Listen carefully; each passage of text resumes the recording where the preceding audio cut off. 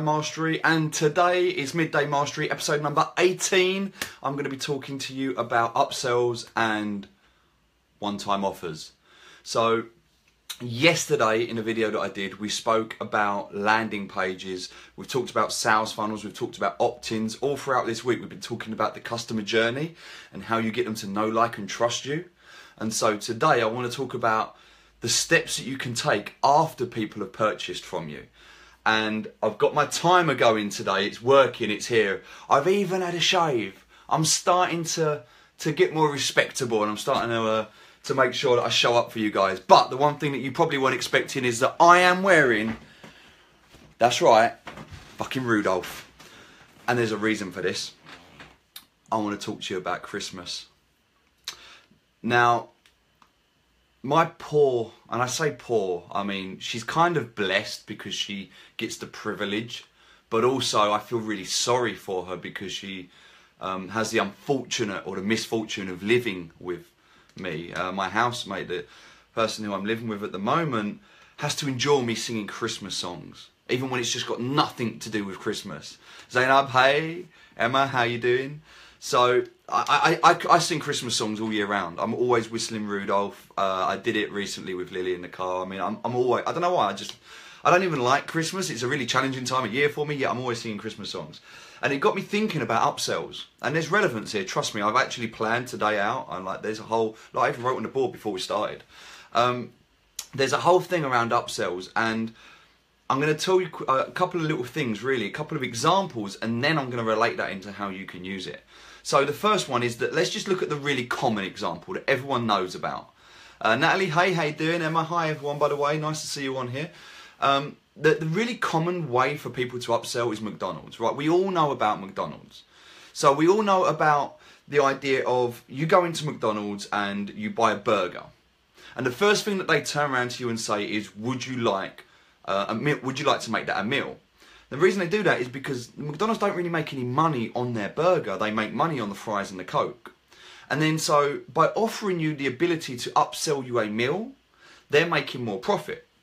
The thing to think about as well as that is that if they ask you to go large, an extra 30p, if they ask that every single time, that extra 30p, in terms of what it costs to put a few extra chips into a box, and the terms of what it costs, the manufacturing cost, to put a little bit more drink into a cup, maybe a few more ice cubes because we know what they're like, the ability to do that, it costs a fraction of the profit that they make.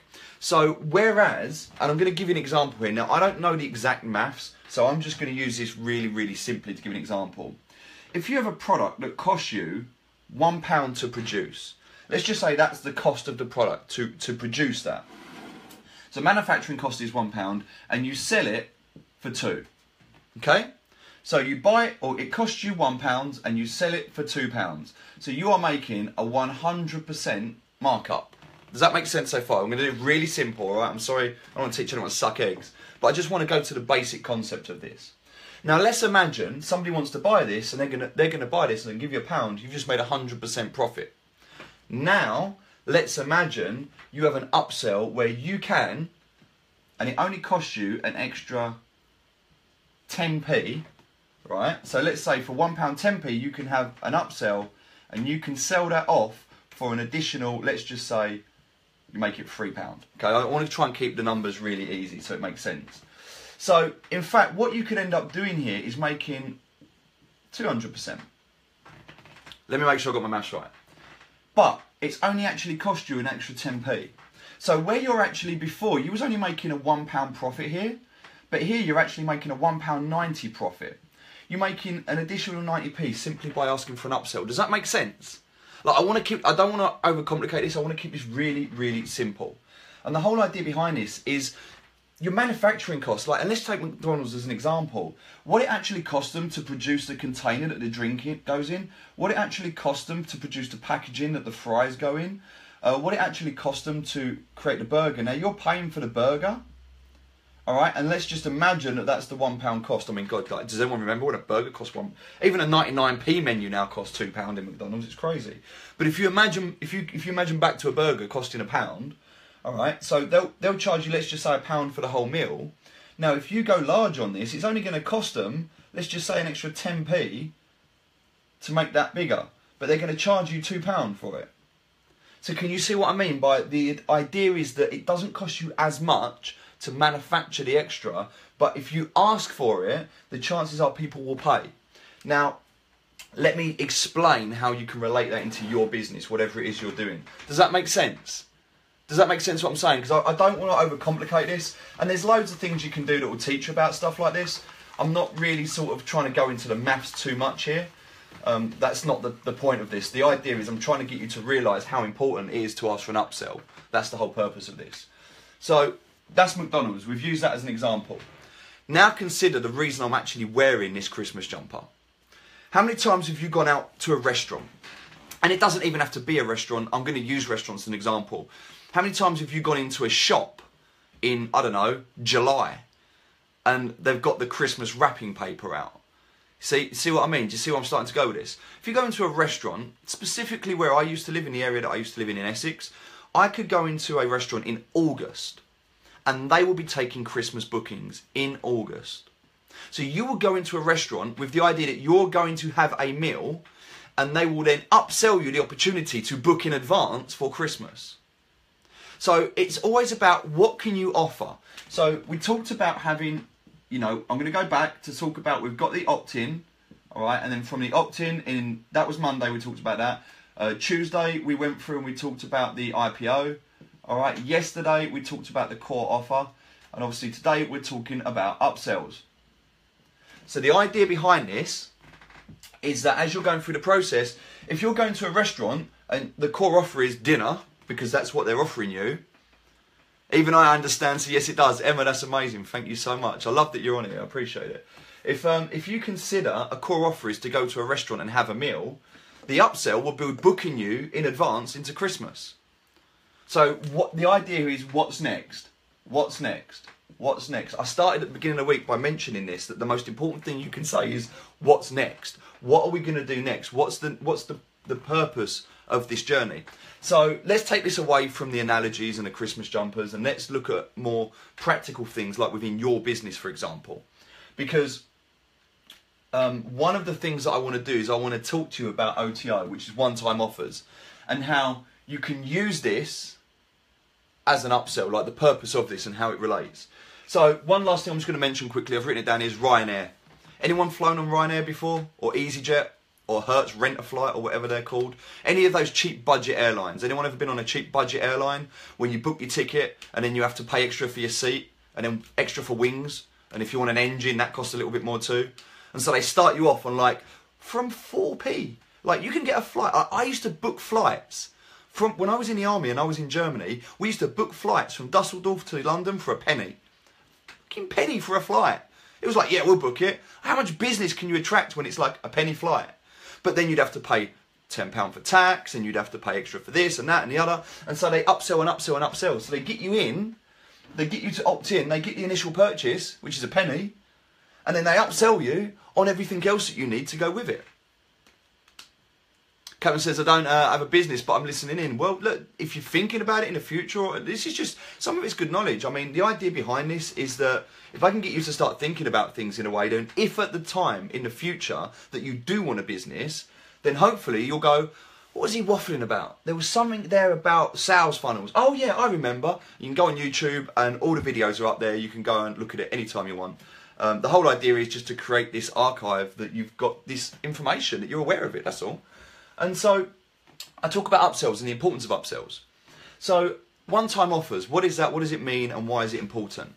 So the thing with upsells is if somebody has their credit card out, hypothetically, maybe it's cash, whatever, if they've got their wallet out or their purse, or if somebody's ready to purchase, they are more likely in that moment to add something else to the order.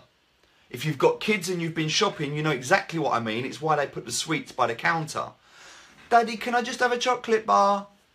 Sure. You know, it's like that begrudging, okay then. Like, people know what they're doing. That people pay so much money in shops to have the shop laid out in a specific way. And if you've ever been to Disney, you'll know exactly what I'm talking about. That customer experience of going past every single toy just to get to the checkout. They do it on purpose. Because they know that your child will be like, I want that one and that one and that one and that one. And you end up with a basket that you didn't even have a basket when you started, and now all of a sudden you've got the entire shop. Because they know what they're doing. It's a process. It's taking you through a process. And when you get to the checkout, they've always got the little things. If you notice, they don't put the plasma TV at the checkout, do they? Because that's a bit of a big decision that you need to make. It's not even plasma anymore. What am I talking about? It's more like OLED TV, you know? Maybe they do put the plasma ones there to get rid of them. But the idea is that the things that they put at the checkout are a small little bit. Oh, some chewing gum. Oh, there's some sweets. Oh, look, there's a little thing that I can buy here, or an add-on, or another thing. Oh, I didn't think I needed that. But, oh, do you know what? I'm going to get it anyway. It's the upsell. It's the little things that you do in the journey. What are you offering as your core product? And what do you think people need to go with that? Now, for most people in business at the moment, if you have a service, the best way you can upsell is your core offer. If it is your time, let's say your core offer, you're selling a service and it takes, I don't know, let's just say it takes you 1 week to deliver. Yeah? I'm going to give you a great example. I'm going to use photographers as an example. It's just an example. You do a photography package, and as part of the photography package, you say your photos will be ready in a week. However, if you want to pay an extra £50, I can have them ready for you in 72 hours. I think Amazon do this really well with Amazon Prime. Amazon Prime, when you consider the upsell, you know, you can pay for extra package, or if you pay for extra, if you want it delivered quicker, then they upsell you the ability to deliver it in a quicker way. So that's just an example of an upsell that you can use there. Polish builders maybe. But my point is that if you're considering an upsell, it should really, like, the most important thing is to make sure that it relates to whatever it is you're selling. Like, it's been proven that if you upsell something that has absolutely no relevance, for example, if you go to McDonald's and you order a Happy Meal and they offer you a socket set as an upsell, some people might buy it, but the chances are, whatever you, like, people are going to be like, no, I don't want that. And in fact, it's been proven that if your upsell is not relevant, if it's not relevant, the chances are people may abandon the core offer because there's an incongruency. So if this is not relevant to your core offer, people might at that point go, hold on a minute, like, I'm buying this and you're offering me something that's got absolutely nothing to do with it at all. In some people's minds, that throws a question, why? Why are they doing that? And then they start to question the whole checkout process. Well, hold on a minute, that doesn't make sense. So maybe this doesn't, hold on, do I actually need this? Hold on a minute, maybe I can get it somewhere else. So the whole idea here is you can actually harm your conversions if you're upselling something that has absolutely nothing to do with what it is they're purchasing. So you need to make sure that part of the upsell process is it complements the core offer. It complements, so whatever it is goes with it. Does that make sense? The idea behind this is that if you are going to sell something, whatever you upsell goes with it. Now, the reason I talked about OTOs and one-time offers, it's possible that somebody who is ready to purchase from you and has put in their card details and is ready to go would then like an upsell. And you can do this in two ways. You can upsell them before they check out. So if they're on the checkout page and they're ready to buy from you and you've gone through all the details, there could be a little box here that says, but wait, would you like to add this to the order? And they click a little button and it just simply adds it to the order. That's like a nice, easy way to do it. However, another way to do it is they can actually check out, purchase, and then after they've purchased, on the next screen, you have what's called a one-time offer. And so it's like, hey, thanks for purchasing, because you want to secure in his payment, right? You want to make sure that you've taken a payment, you've got it. So the whole idea of a one-time offer is you say, now, before you go, maybe it's a quick video or something, let me just offer you this. Now, this is a one-time offer. Now, what that means is that I'm only offering it now. The only way that you can get to this page is after you've purchased. So you must purchase to get to this page. If you haven't purchased, you can't get to this page. You can't directly come to this page. Although some people, because it's not set up right, you can. And that can cause questions with inauthenticity. And you know, so there's an ethical thing that if you do this, you need to do it genuinely. It needs to be like, it literally is a one-time offer. And the whole idea is that it's using scarcity. people think, oh, I don't want to miss this. It's a really good deal. A good example is an event company. So you may purchase your seat, and let's say, for example, you purchase a bronze seat. So this is the stage that you're going to be talking at. This is the seating, and they may turn around and say, hey, look, you've just purchased this seat right next to the fire exit, back down here. This would be the purchase. So you've now successfully purchased it, and they say, hold on, before you go, turns out we've actually got a seat just here. We can do this. We've only got one, so this is a one-time offer. But if you'd like, we can actually upgrade you to this seat. So whereas you paid £20 for this seat, and this one is normally £60, we'll do it as a one-time offer, 50% off. So for an extra £20, you can have this seat. So this will actually cost you £40, not £60. One-time offer. Does that make sense? So that's the thing I'm trying to sort of put out here, is that the reason that a one-time offer is successful is because it's scarcity. Whilst you're in that moment, it's like, if I don't take this now, I can't have it. There's nothing wrong with that. That's a strategy. That's not unethical at all. Like, you could literally say to somebody, look, here is a one-time offer. Thank you for purchasing. I really appreciate it. Now, here's the thing, and this is what you must make sure you do. This is very, very important.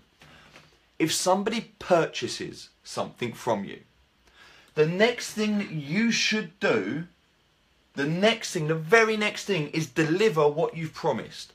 If you purchase something and then all of a sudden you've purchased it and you're being taken somewhere completely different, like, how annoyed would you be if you booked a flight from London to San Diego and then you got on a plane and they said, oh, hold on a minute, we're going to make a stop in Australia.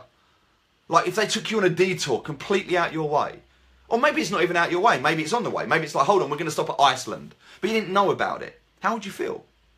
And so if they took you through loopholes, or if they took you through these things, hoops that you had to jump through, chances are you might have a bit of a bad experience. And what we're trying to do here is make this a pleasant, enjoyable experience so people get what they want. So if someone purchases from you, you must make sure that the very, very next thing you do is give them the ability or the opportunity to get what they've purchased. And you can, at the same time, offer them the ability or the opportunity. I do not like, and look, this is take it or leave it, I'm only giving you my advice. I do not like these people that take you from a checkout page and then take you straight to a new landing page for a new offer. And I've seen people do it, I know people that do it, I don't agree with it. Of course it works and I get that. And if you're focused around just making money, great, do it, it's up to you. I don't condone it, but what I'm saying is that there is nothing wrong with, if we're going to look at a landing page as an example, let me just draw a quick landing page. Stephanie, I love this, by the way, this is amazing. If you take a landing page, for example, and I'm just going to draw it in green. Let's just say you've purchased, okay, you come to this page. What I recommend is that the top section, maybe the first 20 to 30% of the page, is their order. And then you can go into an upsell. And then you can talk about, oh, hold on, before you go. But you're letting them know, hold on, here's this, and then here's this. So it's like, what's next? Now, I agree that you will have lower conversions by doing that. It's true. However, you will ethically be doing the right thing in terms of giving people what they've bought and then offering it to them. So you need to test it. You need to figure out what works. There's two ways to do it. But I would always make sure that when someone's purchased something, you deliver on what they've ordered and you give them that and then give them the ability to carry on and to continue that. But you want to catch them in that moment. It's very important. Because yes, some people will click straight through to what they purchased, but a few will answer. They will look at this and say, do you know what? I'm interested. I want this upsell, especially if it's really good. So that depends on the design and the way out. So there's two ways to do it. You can do it on the checkout page before they purchase, but be aware that it has to be relevant. And if they're not interested, and make it easy. Don't make it overpowering. Make it really small and simple so they can just go, oh, click. And they can just upsell and they can add that on. Or otherwise, what I would say is get them to go to a one-time offer page, add the scarcity in, but obviously make sure that you deliver first. That's my advice for today. That's all about upsells and one-time offers. It really does help to know what your upsells cost in terms of any production value or anything you need to invest into that. And then also make sure that whatever that is, like if you're in the service industry, the best upsell you can offer is less time. All right, if you're in the product industry, then it can be a complementing product, something that goes with it. Like, okay, so you've just bought a wardrobe. Would you like us to assemble it for you? You know, like whatever it may be, like the upsell, like the additional thing. What benefits this and goes with it to make your experience even better? Something that they might not have considered, but they look at it and go, oh, actually, do you know what? I need that, or I'm interested in that, or that makes sense. You get that? Makes sense? So, here's a one-time offer for you today. I'm talking in London. I'm going to be talking at an event in London at the weekend on Saturday, and here is a one-time offer if you would like to come with me. I'm going to take one person as a guest. So if you want to come with me and don't want to pay for the ticket and want to come and see me, then comment underneath and say, yes please, if you're in London this Saturday and you want to come with me. One-time offer, one person only. See the scarcity, see what I'm doing here, see how I'm getting you involved in all different ways. So just comment below, say yes please, and if you're in London and you're available all day Saturday, it's going to be a full day, like 9 till 5. I'm not talking all day, by the way. I'm going to be talking around lunchtime, just so you know. But there's going to be 3 amazing speakers there. A great friend of mine, Kai, is running this event. It's his first event, so I'm excited to support him in this. And so I will make sure I post a link to the event below so you can find out about it. But if you would like to come as my guest, then please comment below and I'll make sure that you get a ticket. Hopefully that's been valuable. You've enjoyed it. Today's helped you in some way. If you find that there is somebody out there asking about this sort of stuff, please tag them below so they can see it. Really appreciate that. Again, anything else that you can do to support me right now would just be likes, shares, comments, anything like that. Always grateful for that. Share the message and I will speak to you tomorrow. Now, we've pretty much gone through everything we need to go through. So tomorrow, I'm going to do a recap. I'm going to recap the sales funnel. We're going to go through the whole process again that I've already done. And if you remember back to day 1 when I did the initial video, I'm basically just going to repeat that tomorrow. We're going to go through it. Any questions, anything you've got, put it in the comments below. Send me a PM. If you've got any questions, put it below. In fact, no, don't send me a PM because it's much better when you do it and everyone can benefit from it. The whole reason I do this is so that everyone can benefit. So if you've got any questions, post it below and we'll address it tomorrow. Apart from that, have an amazing day. I will speak to you tomorrow. Take care and let me know if you've got an upsell at the moment. Put it in the comments below. Let me know what it is. I want to know what your upsell process is. So what are you doing at the moment as a core offer? What are you doing as an upsell? Have a great day and I'll speak to you soon. Take care. Bye-bye.